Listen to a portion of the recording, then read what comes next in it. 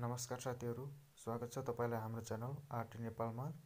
साथीहरु, आज म तपाईलाई YouTube मा कस्टम थम्बनेल अथवा थम्बनेल कसरी बनाइन्छ भन्ने बारेमा तपाईलाई आज म सिकाउन गएको छु। कृपया यो भिडियोलाई पुरा हेरिदिनु होला। थम्बनेल बनाउनको लागि तपाईलाई एउटा एप्लिकेसनको जरुरत पर्छ। त्यो एप्लिकेसन प्ले स्टोर मा अथवा एप स्टोर मा पनि पाइन्छ। प्ले स्टोर एन्ड्रोइड को लागि म अहिले प्ले स्टोर युज गर्दैछु। प्ले स्टोर मा जानुहोस् र सर्च गर्नुहोस् पिक्सल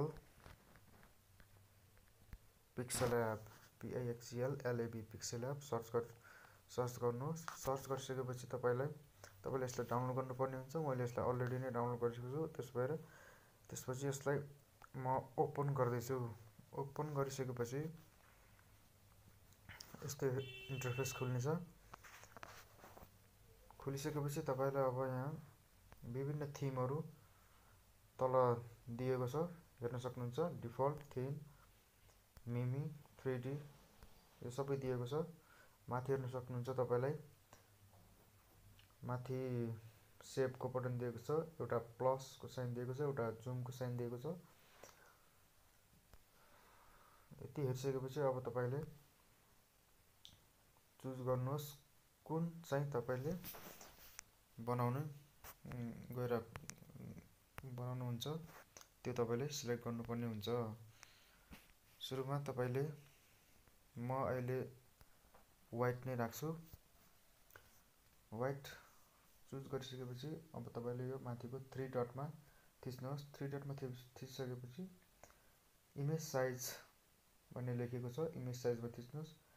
अब इमेज साइजमा तपाईले के दिन्छ, प्रिसेटमा हेर्नुहोस् कस्टम लेखेको छ। अब यसलाई कस्टम मा थिचिसकेपछि तल हेर्नुहोस् युट्युब थम्बनेल भनेर दिएको छ। यहाँ धेरै अन्यहरु पनि छन्, तर म युट्युब थम्बनेल बनाउन गएको छु। त्यही भएर म युट्युब थम्बनेलमा थिच्छु। थम्बनेलमा थिचिसकेपछि ओके गर्नुहोस्। ओके गरिसकेपछि तपाईलाई यस्तो इन्टरफेस खुल्नेछ। अब त्यसपछि तपाईले एउटा कुनै पनि आफ्नो फोटो एड गर्न सक्नुहुन्छ, अथवा तपाईले नगर्दा पनि राम्रो ठिकै हुन्छ। म अहिले यो फोटो एड गर्न गइरहेको छु। अब तपाईले यसलाई ठुलो सानो जत्रो पनि गर्न सक्नुहुन्छ।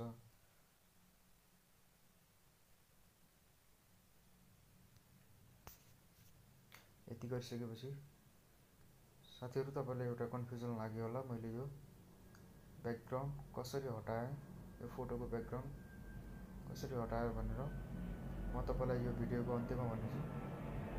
कृपया यो भिडियोलाई अन्तिमसम्म हेरिदिनु होला। फोटो राखिसकेपछि तपाईले अब तपाईले लेख्नु पर्ने हुन्छ। लेख्नको लागि तल दिएको छ, ए मा थिच्नुहोस्। ए मा थिचिसकेपछि एउटा टेक्स्ट भन्ने दिएको छ, टेक्स्टमा थिच्नुहोस्। टेक्स्टमा थिचिसकेपछि तपाईले अब यसमा लेख्न सक्नुहुन्छ।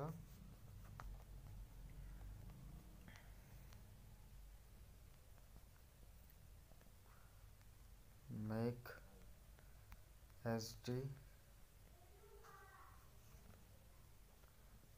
एचडी लेखिसकेपछि अब तपाईले यसको फन्ट चेन्ज गर्नुपर्ने हुन्छ। फन्टको लागि तल दिएको छ फन्टमा थिच्नुहोस्। फन्टमा थिचिसकेपछि तल विभिन्न प्रकारका फन्टहरु दिएका छन्। म अहिले चंक 5 फन्ट लिइरहेको छु। चंक 5 फन्ट लिइसकेपछि अब यसको साइज घटाउन बढाउन सक्नुहुन्छ। त्यसको लागि म यहाँ साइज लेखेको छु, साइजमा थिच्छु। साइजमा थिचिसकेपछि म यसलाई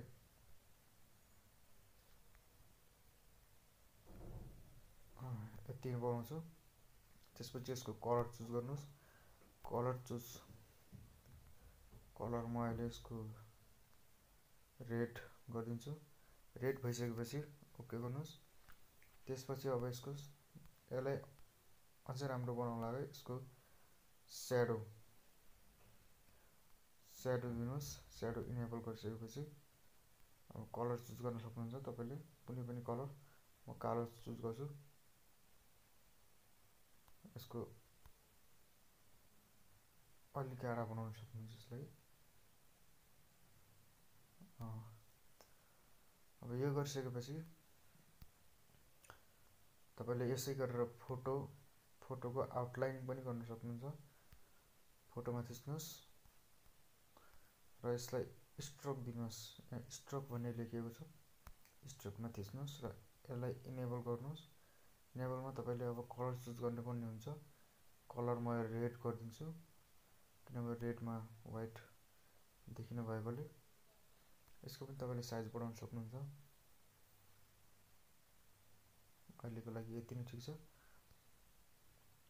फेरि तपाईले टेक्स्टमा जानुस्।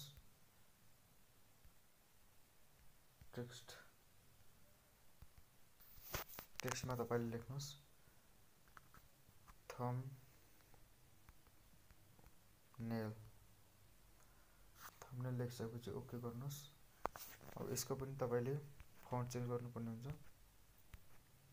फन्टको लागि फन्टमा जानुस् र कुन फन्ट चेन्ज गर्ने, कुन फन्ट राख्ने भनेर तपाईले यहाँ हेर्न सक्नुहुन्छ। तल लेखेको छ मिमी फन्ट। म यसलाई ओके गर्छु। मिमी फन्ट लेखिसकेपछि अब यसको साइज बढाउनु पर्ने हुन्छ।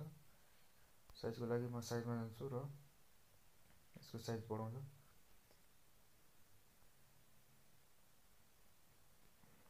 म यति राख्न गइरहेको छु। तपाईँ पनि आफ्नो विचारमा आफ्नो हिसाबले राख्नु होला। अब यसको कलर चेन्ज गर्नुपर्ने हुन्छ। कलर चेन्जको लागि कलरमा जान्छु र कलर चेन्ज गर्छु। कलर म अहिले येल्लो लिन्छु। तपाईले जुनसुकै पनि लिन सक्नुहुन्छ।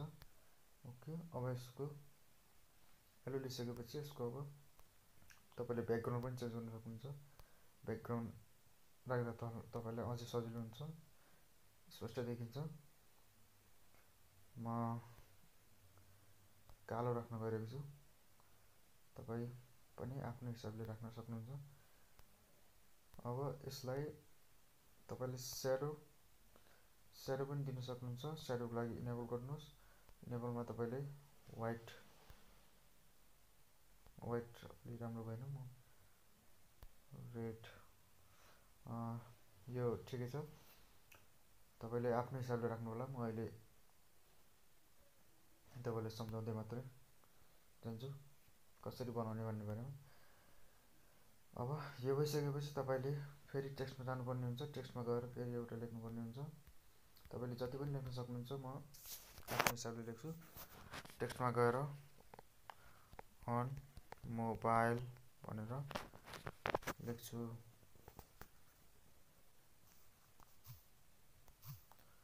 अन मोबाइल लेखिसकेपछि तपाईले यसको पनि फन्ट चेन्ज गर्नुपर्ने हुन्छ।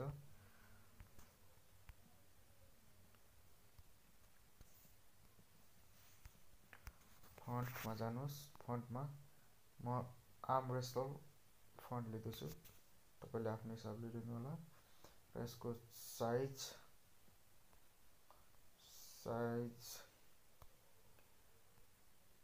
बढाउन सक्नुहुन्छ, घटाउन सक्नुहुन्छ। साइजमा जानुस्। कलरमा जानुस्। कलर चुज गर्नुस्।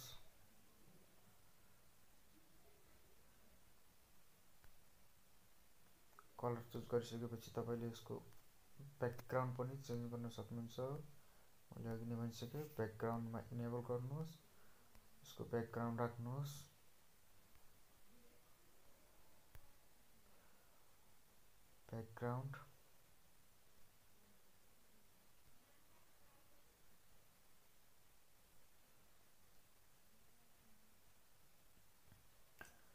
ब्याकग्राउन्ड भइसकेपछि तपाईको थम्बनेल रेडी हुन्छ। अब तपाईले यसलाई माथिको सेभ बटनमा थिच्नुस् र save as a project, save as a image भनेर दिएको छ। तपाईले सेभ एज अ इमेजमा थिच्नुस् र सेभ एज अ इमेजमा थिचिसकेपछि तपाईले यहाँ देख्नुहुन्छ दुईटा अप्सन दिएको छ, सेभ टु द ग्यालरी। तपाईले एउटा शेयर भन्ने दिएको छ। तपाईले शेयर पनि गर्न सक्नुहुन्छ। म अहिले सेभ टु द ग्यालरी गर्छु र यति गरिसकेपछि यो इमेज सेभ हुन्छ। र सेभ भइसकेपछि अब साथीहरु तपाईलाई मैले अघि भनेको थिएँ यो इमेजको ब्याकग्राउन्ड कसरी हटाउने र यसलाई स्टिकर कसरी बनाउने भन्ने बारेमा भनिरहेको थिएँ। तपाईले यसको लागि एउटा एप्लिकेसन डाउनलोड गर्नुपर्ने हुन्छ जसको नाम छ पिक्सआर्ट, PISCART,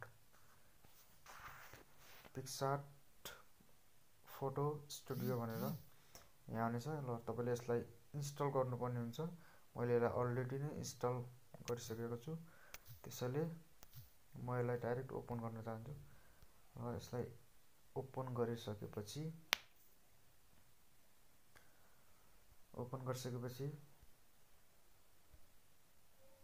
तपाईलाई यस्तो इन्टरफेस खुल्नेछ र तपाईले तलको एड अथवा प्लसको साइनमा थिच्नुहोस्। प्लसको साइनमा थिचिसकेपछि तपाईले कुनै पनि एउटा फोटो सिलेक्ट गर्न सक्नुहुन्छ। म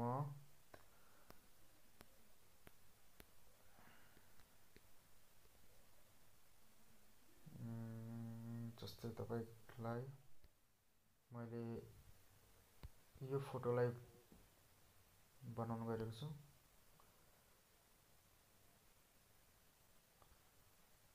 र यो फोटो आइसकेपछि तपाईले अब तल देख्न सक्नुहुन्छ टुल्सहरु हामीलाई धेरै दिएको छ। तपाईले कुन टुल्स युज गर्ने भनेपछि तपाईले यस्तो कैंची आकारको टुल्स देख्न सक्नुहुन्छ। कैंची आकारको टुल्सलाई तपाईले क्लिक गर्नुहोस् जसको नाम छ कट आउट। यो कट आउट बटनलाई क्लिक गर्नुहोस् र तपाईले फोटोलाई जुम गर्नुहोस् अथवा तपाईको फोटोको साइज अनुसार हुन्छ। जुम गरिसकेपछि तपाईले यसलाई यसरी आउटलाइन गर्नुहोस्। आउटलाइन गरिसकेपछि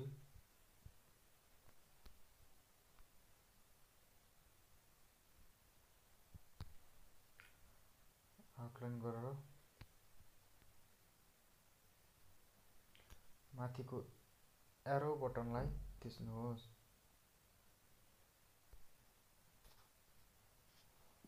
एरो बटनलाई थिचिसकेपछि तपाईले अब यसलाई हेर्न सक्नुहुन्छ। एरो बटनलाई थिचिसकेपछि अहिले यो राम्रोसँग भएको छैन। तपाईले यसलाई राम्रोसँग केही पनि नछुट्ने गरी बनाउन सक्नुहुन्छ। यसलाई माथिको सेभ बटनमा थिच्नुहोस् र यो सेभ हुनेछ। हस् त आजको लागि यति नै। अब साथीहरु तपाईलाई यो भिडियो कस्तो लाग्यो यसमा लाइक, शेयर अनि कमेन्ट गर्न नभुल्नु होला। साथै सब्स्क्राइब पनि गर्नु होला र सब्स्क्राइब गरिसकेपछि बेल आइकनलाई दबाएर तपाईले हाम्रो च्यानलमा कुनै नयाँ भिडियो आउँछ भनेर तपाईले नोटिफिकेसन प्राप्त गर्न सक्नुहुनेछ। हस् त धन्यवाद।